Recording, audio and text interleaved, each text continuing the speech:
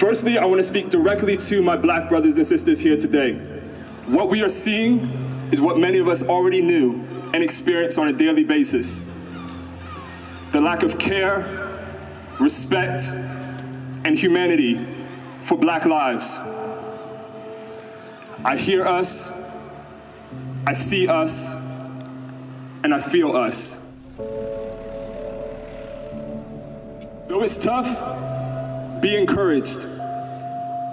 We have survived this long in the Western world, not out of the benevolence of others, not out of the generosity of others, not out of the politeness of others, but out of the power and strength of our community and our ancestors.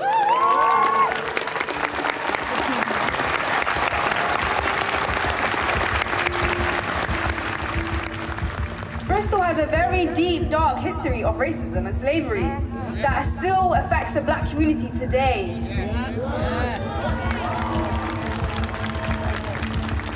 How many of us get anxious when we see police? How many of us feel unsafe when we see the police? Isn't that the total opposite to what we're supposed to feel?